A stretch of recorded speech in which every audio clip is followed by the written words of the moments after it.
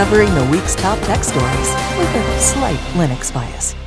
Attackers behind one of the world's more destructive pieces of ransomware have found a new way to defeat defenses that might otherwise prevent the attack from encrypting data, installing a buggy driver first and then hacking it to burrow deeper into the targeted computer.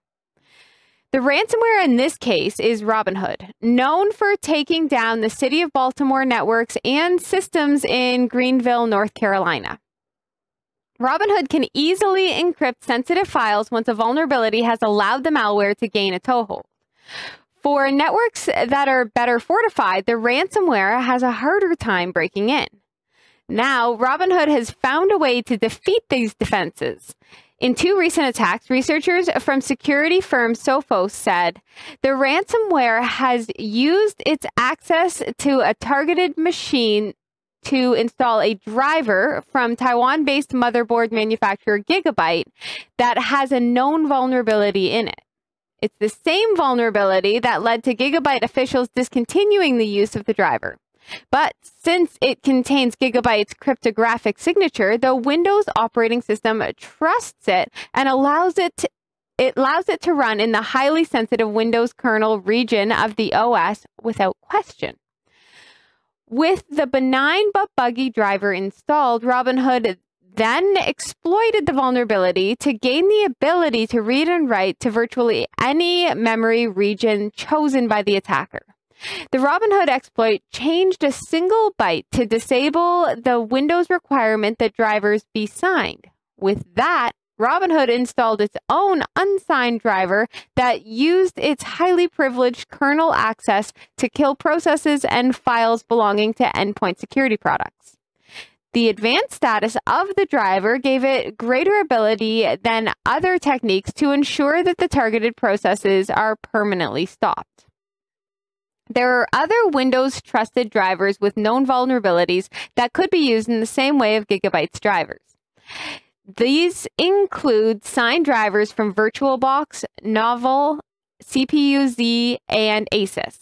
And while the Gigabyte driver may be the first known instance of this type of hack, it very well may not be the last, and points to a need for Microsoft to reassess the way their certificate revocation procedures. That's tough. Because the part of me wants to say, oh, we'll just revoke the certificate anytime there's an exploit. But remember that then that would nullify everybody's drivers. Right. So this is almost, I mean, as I'm hearing it, this is like a new wave of Trojan attack, so to speak. Yes. That's what it feels like. Right. Like you're coming in through trusted source to get access. Is that not the basic principle behind it? Or is it a whole different way of doing it? Just feels like, so they're using it as an elevated privilege tactic. So they're using a driver that Windows trusts because of the signature being valid. So it's not a fake driver. It's not like a malware. It is a legitimate driver, but it has a bug in it that caused it to be recalled, basically. But the Windows operating system, no matter what version you're running, still trusts the installer for that driver because of the certificate that is applied to it. And so the hackers are using that to then be able to elevate their privileges and do whatever the heck they want. Right. And that's the scary thing, because how do you stop that? How can you possibly stop that?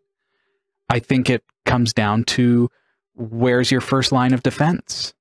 I think the only thing that you can look at is, how did they get in the first place? Was it a phishing scam? Was it somebody clicked on an email that had some fileless malware that allowed somebody to run something resident in their computer?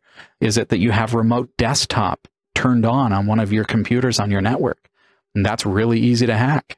Now, I don't know how certificates work just because I haven't delved into that, but does each certificate and each driver have its own like certificate identifier? No, the driver doesn't have its own certificate, but the company that manufactures the driver does. So that certificate says, yes, to Microsoft, this is a Gigabyte driver provided by Gigabyte because it contains the certificate that proves that this is a legitimate driver from Gigabyte. So what if the certificate system changed in such a way that you have your main certificate, say for Gigabyte, but then you have your sub-certificates for each driver rollout so that it identifies this driver as this subset? Yeah.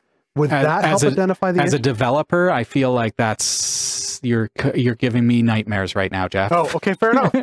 I'm just trying to think outside the box. I like where you're going, but it just sounds like a logistical nightmare as far as managing those certificates. Like it could just be a nightmare.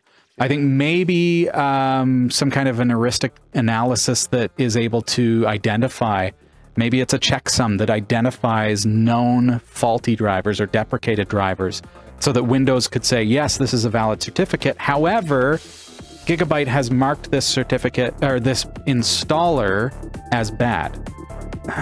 It's got to be some kind of an identifier. Yeah, it'll be interesting.